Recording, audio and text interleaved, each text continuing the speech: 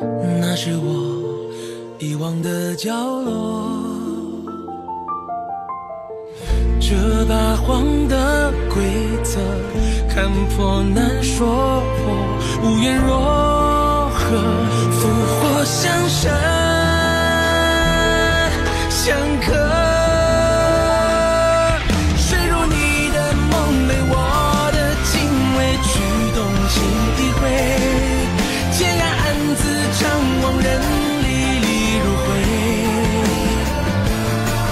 不为此心悸被相思夺泪，心之内总有那份情如流水长如水，大到天地不遂，日夜不退，爱不再卑微，轻描淡写的梦为你来点缀，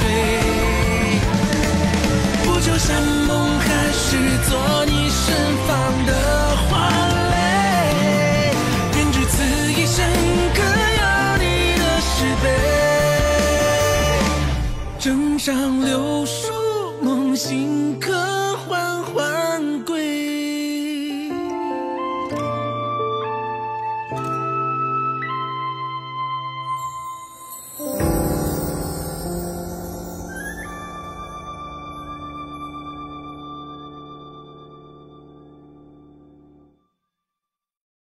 唯品会邀您收看腾讯视频枕上书，让他心动得花小心思。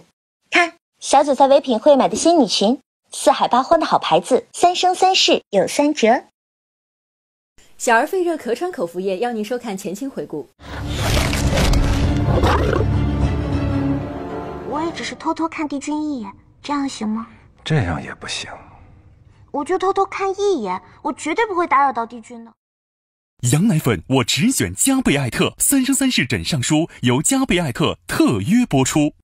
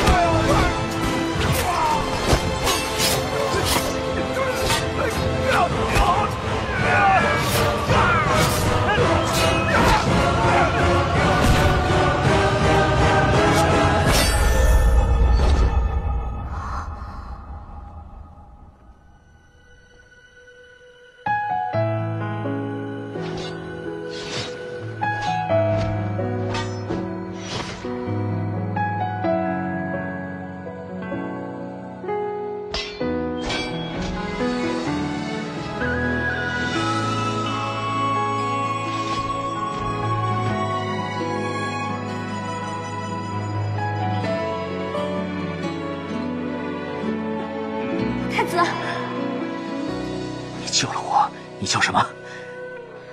小九。喂！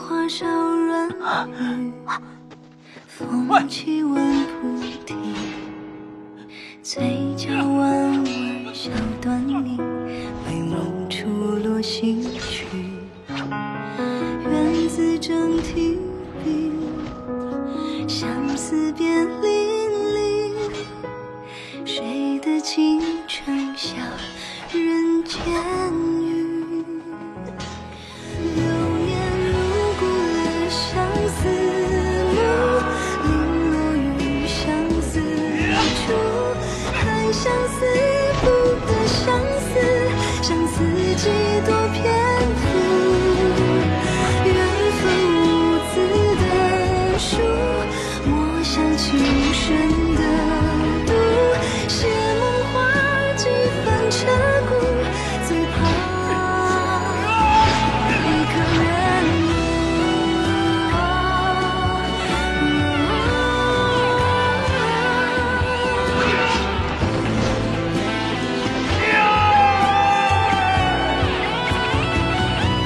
世事荒凉了相思路，多几圈相思布，最相思不已相思，天不老人不负，缘分无字的书，但求与你同住，化惆怅与悲共舞，本来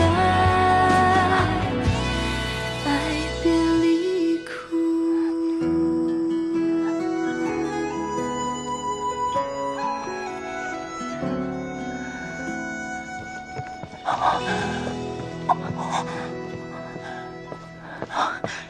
叶将军，殿下，你的伤势如何？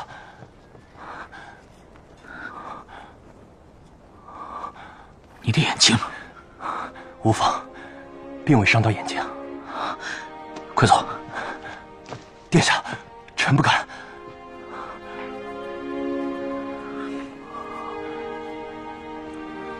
为了护我周全，你受苦了。保护殿下是臣的职责。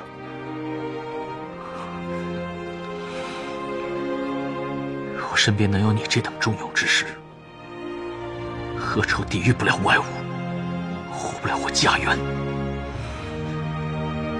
叶将军，救命之恩，受玄人一拜。殿下万万不可！青帝就算为殿下豁出性命，也绝不后悔。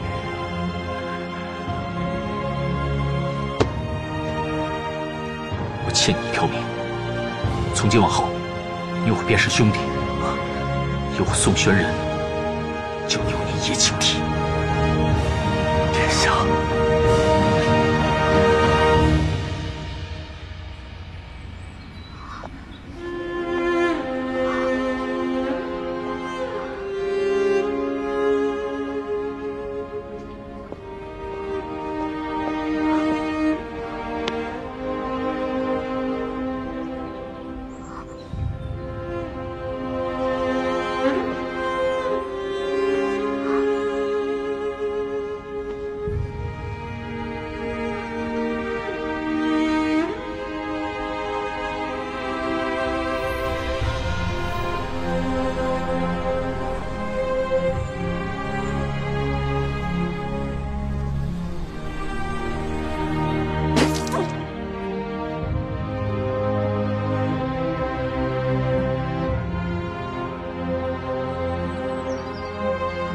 司命没有骗我，没想到反噬的威力如此之大。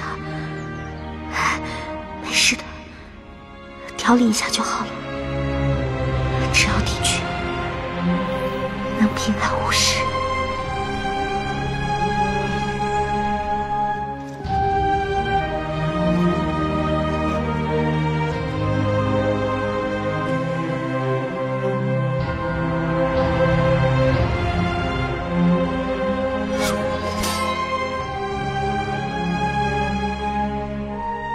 你救了我，你叫什么？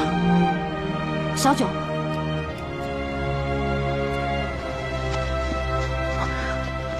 找到了吗，青帝？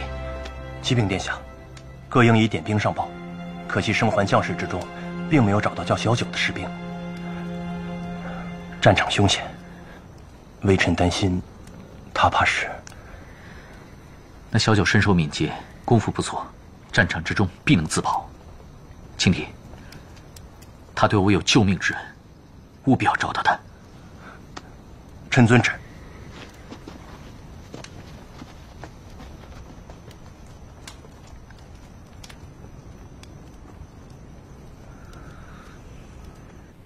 启禀王爷，太子得胜归来，已经到了城门口了。哼！此番与崇安国交战，战况惨烈，死伤严重，他竟然还活着。听闻太子差点死在崇安国大将军剑下，不过所幸的是，一个士兵挡在面前，才救了太子一命。他的命还真硬啊！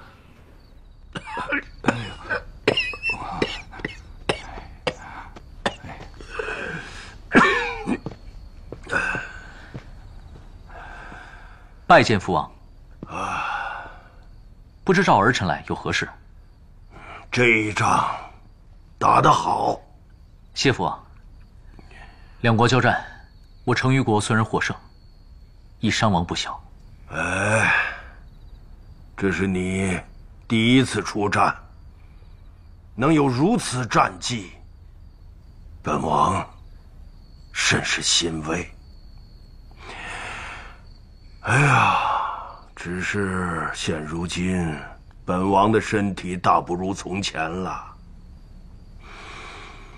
还有一件事需要嘱托你。父王有何吩咐？明日你随本王一起去王陵。是，儿臣遵旨。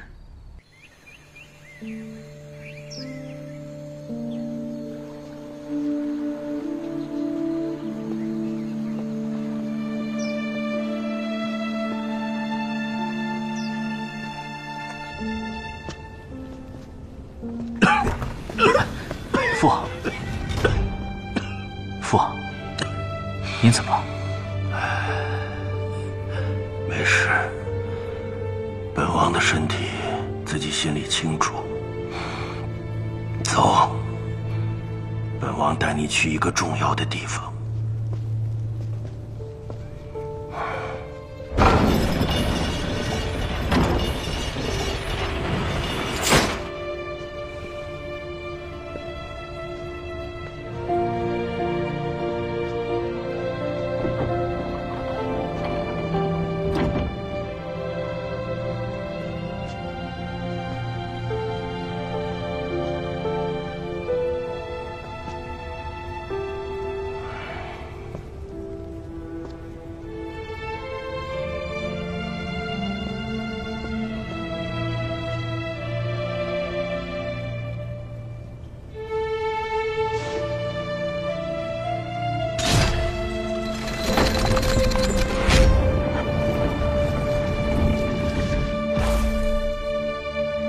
父王，莫非这就是我们成于国的国宝灵璧石？不错，这就是传说中的灵璧石。儿臣听闻，成于国在建立之初，先祖父率兵抵御北方强敌，陷入绝境之时，灵璧石从天而降，救了先祖父的性命。不错，当年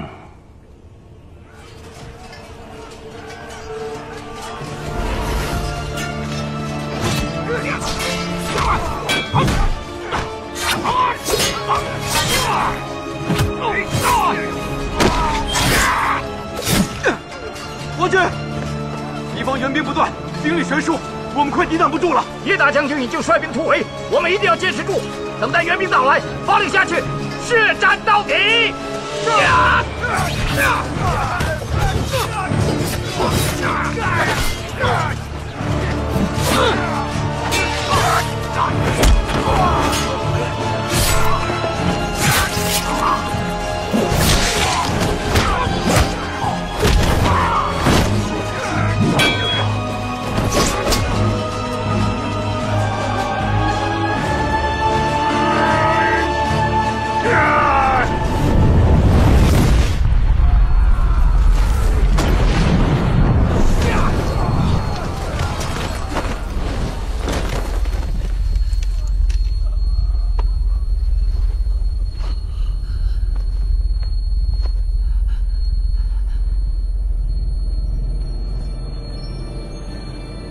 当年先王受其庇佑，大挫敌军，援兵来得及时，才使得我们最终大胜。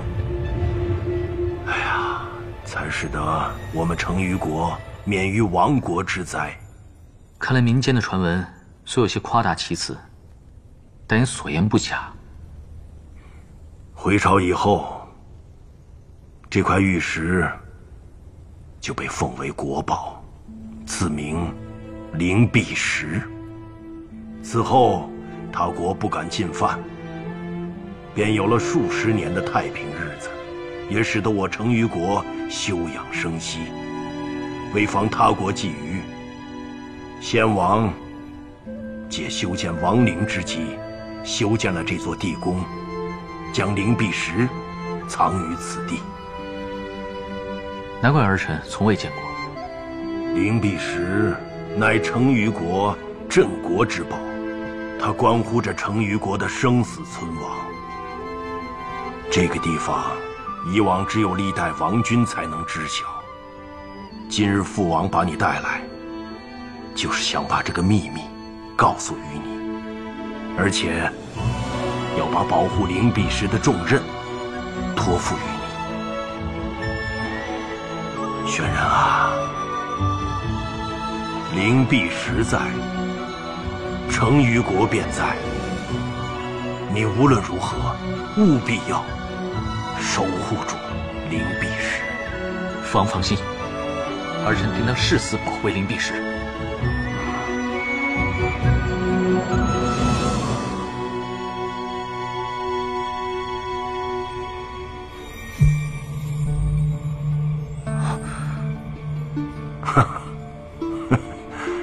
看来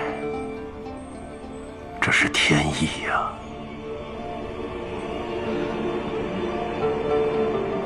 哎，大家快看！天现异象，莫不是要发生什么大事？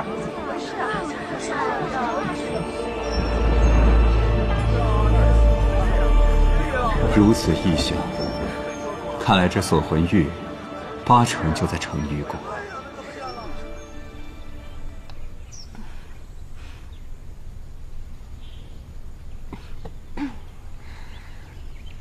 姑娘，啊，先生，易先生，姑娘快别起身，请坐。近日，姑娘的身子有没有好一些？多谢这位阿芒兄的照顾，近日身子已觉大好。姑娘可曾记起些什么？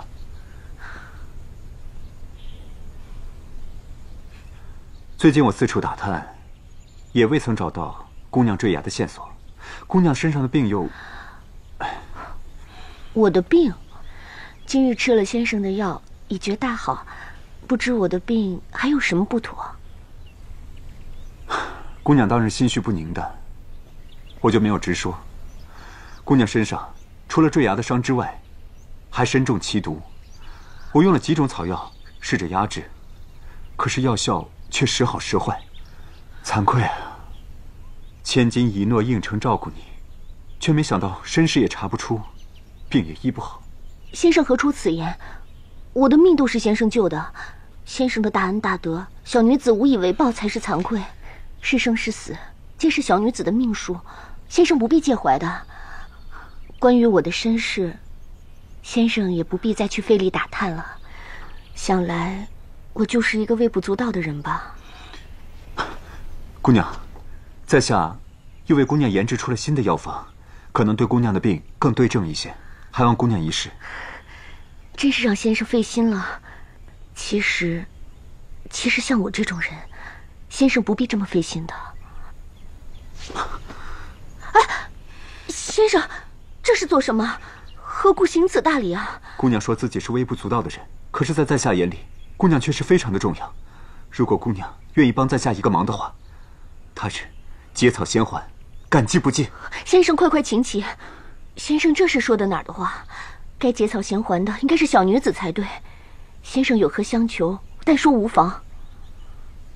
在下欲得一宝，恳请姑娘相助。先生欲求何宝呢？此宝名为灵璧石，是举世闻名的国宝，实不相瞒，此宝乃是仙颜和仙慈的定情信物。仙颜早逝，家道中落，遗落了此宝。仙慈时常怀念，可惜我不孝，没有找到此宝，让仙慈遗憾故去。后来我就发了毒誓，必定要设法找到此宝，放在仙颜和仙慈的灵前。姑娘，若你能帮助在下定然感激不尽。先生的大孝之心令人感佩，小女子自当相助到底。可是，不知道这个灵璧石现在身在何处啊？灵璧石现在在成虞国的境内。哦，那小女子又该如何相助呢？崇安国已经发出告示，悬赏2万两黄金，欲得此宝。崇安国的国力远大于成虞国，若我们能够得到崇安国的帮助的话，一定事半功倍。看来先生心里早已做好打算。只要姑娘相助，此行必然一举成功。先生放心，小女子定当竭尽全力。司命星群邀您新春共饮康师傅2升金钙饮品，揭盖马上有赏，更有1000元金币等你拿。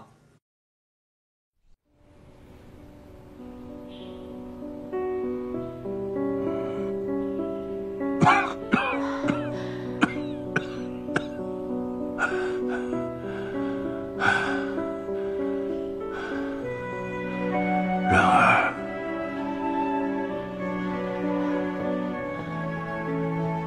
父皇，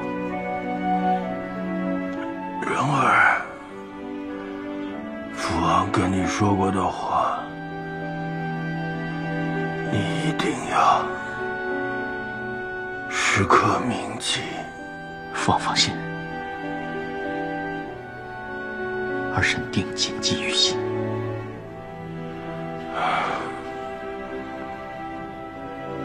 婴儿，父王，婴儿，你作为长兄，一定要尽心辅佐太子，一定要让我们成虞国安然无虞。儿臣定当竭尽全力。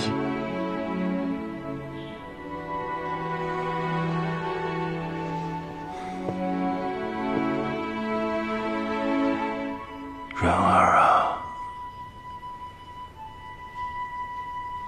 我可以放心的去见你母亲了。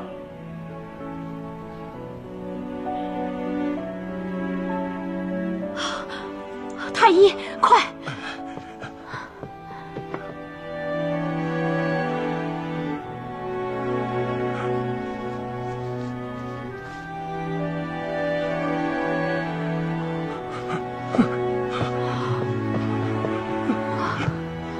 王君驾崩了！啊！父王，李尚书。臣在。治丧事宜，就交由你全权负责。臣领旨。宋玄应加封为应王，赐宅应王府，尊贤昭仪为太后。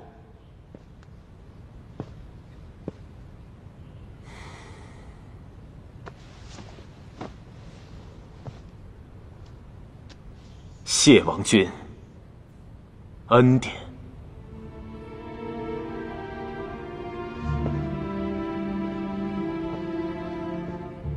先王驾崩，本王欲修缮王陵，一来以为先王在天之灵，二来可彰显先王之名。即日起，修缮王陵一事由大司空负责。臣领旨。本王忝居王位，一切当以先王之法为责。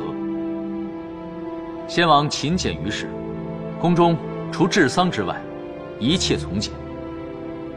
先王仁厚，体恤臣民，故大赦天下，以彰先王之圣明。王君圣明。禀王君，昨日有一自称聂先生的能人异士找到臣府，说他可以获取灵璧石。当真？当真。快，宣上殿来。宣聂先生觐见。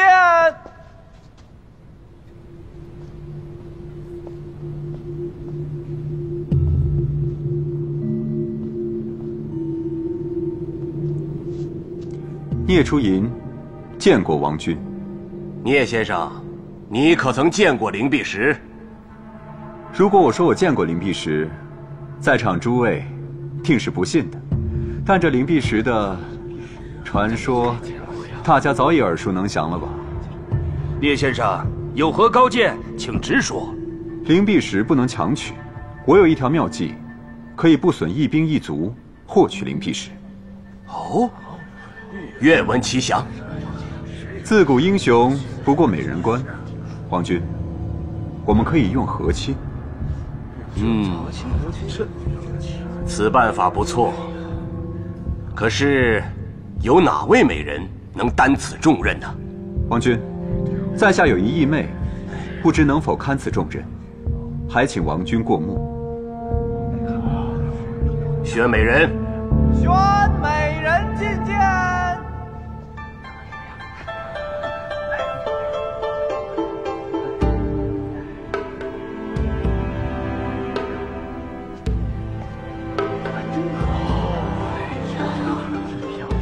果然是国色天香啊，确实是难得一见的美人呐。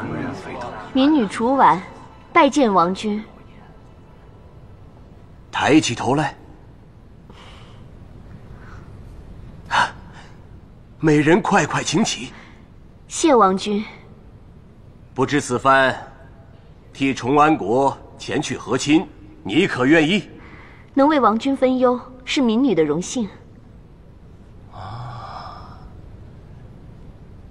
聂先生，你倒说说，此番和亲能如何得到灵璧石啊？皇君，若觉得我义妹能堪此重任的话，不妨任其为义女，以公主的身份和亲成于国。这样，在王宫中打探灵石的下落，便名正言顺。我也可以相助其左右，不知王君意下如何？来呀，将此人给本王拿下！是。王君，这是何意？你以为献上一名来历不明的女子，就能够让成于国心甘情愿地交出灵璧石吗？简直是荒唐至极！本王看你倒像成于国派来的奸细，不知你是何居心呢？想我堂堂崇安国，岂能容你左右？来呀，将此人押入天牢！是。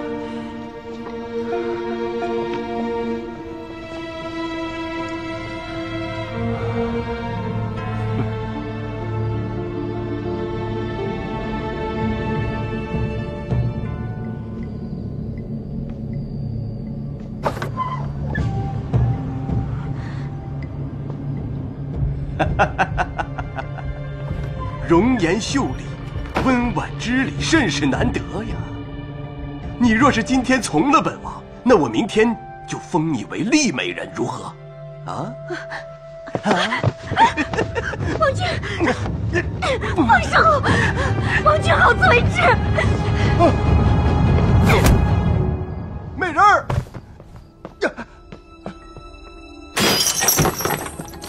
事已至此，即便受到反噬之力，也顾不得了。没想到王君对我义妹如此的痴情。你是怎么从天牢里出来的？我之前就和王君说过，不听良言，断然后悔。我处心积虑的，就是为了王君和崇安国。你到底是什么人？一个来帮你的人。王君，如果我说我能让楚婉复活，你愿意吗？不可能，人死怎么可能复生？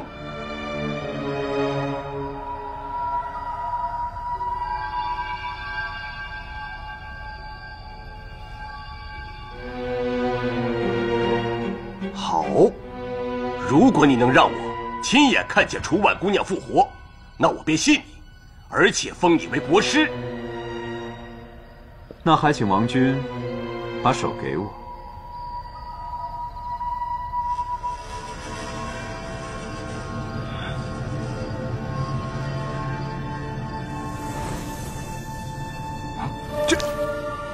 王君，这次希望你能做出正确的抉择。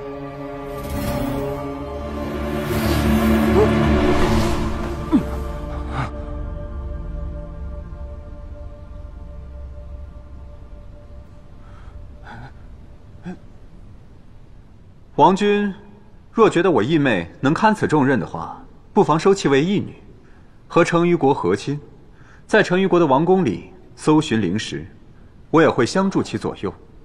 不知王君意下如何？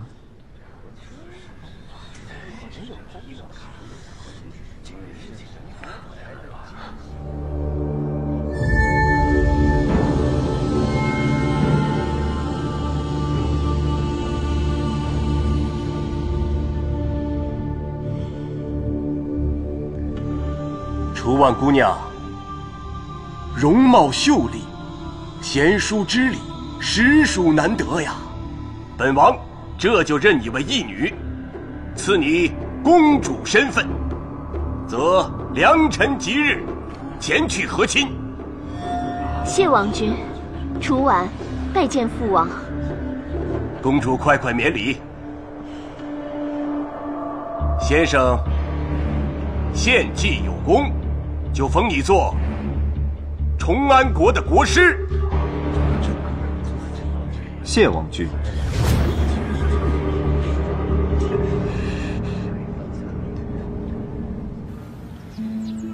此番大胜崇安国，多亏了众将士在前线浴血杀敌。此次论功行赏，战死者为其殓葬，伤者为其疗伤，伤愈之后不能报效国家者，遣返归农，好生待之。谢王君恩典。平身。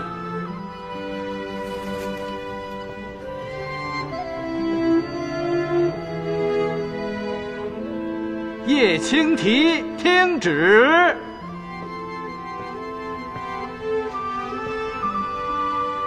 叶青提骁勇善战，忠心护主，封为神武大将军。臣领旨谢恩。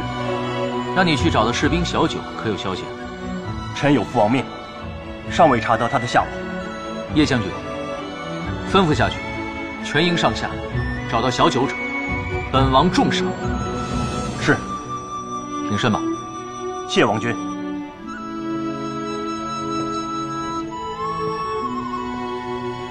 启禀王君，崇安国近日送来文书，欲派美人和亲，不知王君意下如何？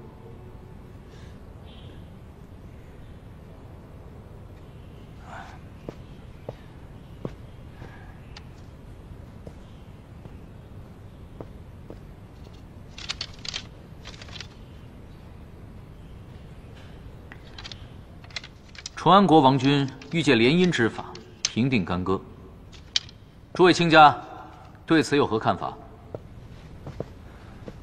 启禀王君，崇安国狼子野心觊觎我国土良久，此举只怕并无善意，实恐包藏祸心，王君当谨慎提防。叶将军此言差矣，崇安国国力本就在我国之上，我国疆土经常受其侵扰，百姓流离失所，苦不堪言。崇安国这次主动示好，正是两国和平的契机。难道叶将军只为了自己在战场上建功立业，却置百姓的安危于不顾吗？应王此言何意啊？正是因为崇安国屡次侵犯疆土，足可见其野心难收。他吃了败仗，正需休养生息，此次主动示好，只怕是豺狼软化之策。目的就是为了让我们失去防范。启禀王君，臣以为叶将军居安思危之言甚是有理，但两国相交，以和为贵。这一次我们虽然赢了，但国力悬殊，何况应战已动用国库根本，我们是经不起折腾了。望王君明察。正是。如果我们拒绝和亲，崇安国恼羞成怒，卷土重来，那么我想请问叶将军，你想让你的士兵饿着肚子打仗吗？一味低头是好，你以为崇安国就会轻言罢休吗？两国国力悬殊，强兵健体才是根本。哼，冥顽不灵！你，诸位不必争吵了。本王心中已有决断，和亲之事，本王允了。王君，叶将军，两国纷争多年，百姓无辜丧命，本王心中实在不忍。本王欲效先王行仁政，断不能见百姓受此离乱之苦，常年活于兵戈阴影下，惶惶不可终日。既然崇安有意修好，本王没有理由拒绝。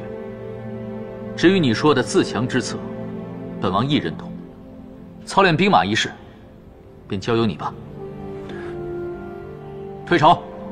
退朝。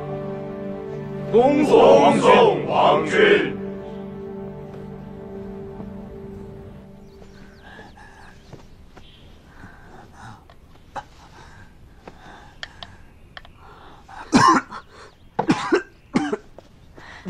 义兄，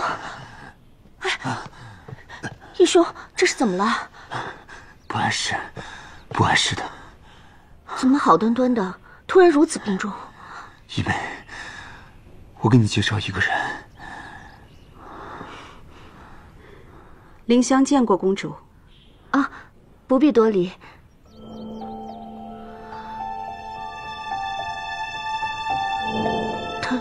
他是。他是凌香，你介绍一下你的身份。是。凌香当年家贫，家父病重，却无钱买药医治。凌香卖身救父，幸遇聂先生垂怜，为家父寻来良医，倾囊相助，家父才得以治愈。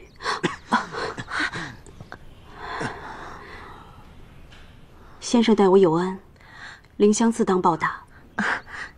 义兄是至孝侠义之人，见人有难，定不会袖手旁观。这一次寻宝，也是为了圆自己母亲的心愿。可惜，这次寻宝，我本来想陪在你左右，但没想到会救。义兄，救还复发。凌香她武功高强，她可以替我保护你。如果有什么事情，你也可以和她商量。凌香愿助公主和先生一臂之力。一妹，我已将宝物形状绘出，你妥善保管。要是有什么危险，焚烧掉即可。义兄放心。一妹，此次寻宝，前途未卜。你为了为兄的心愿，为兄之事，感激不尽。义兄好生坐着休息，且静候佳音。初晚定当竭尽全力。此行危机重重，一切小心呐。义兄，那楚晚先告辞了。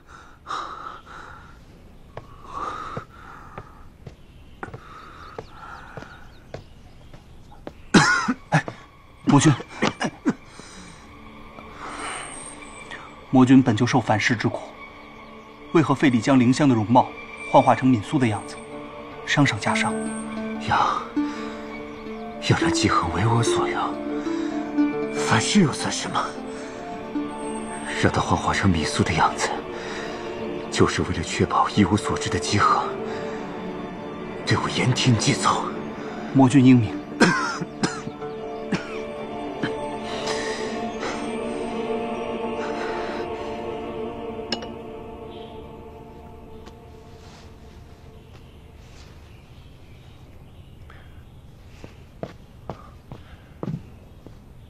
禀王君，臣特来回报奉命寻找小九一事。如何？臣已彻查全营，找到3名叫小九的士兵，但经过询问，他们并非那日救下王君之人。此外，所有死伤士兵中，也并无名叫小九的士兵。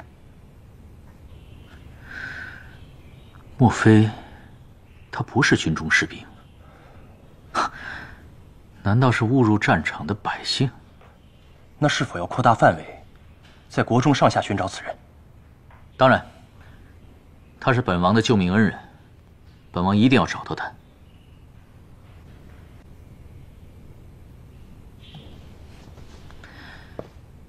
命画师临摹此画像，贴于国中各处，务必要找到此人。是。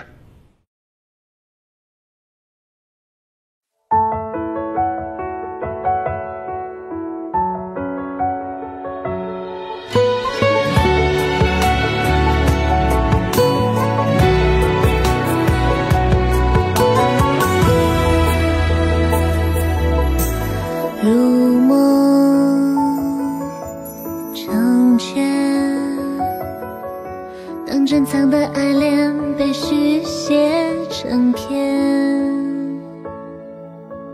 惦念成卷，等展阅的画面只润色你的眼，偏偏因你改变，像隔世的情欢回味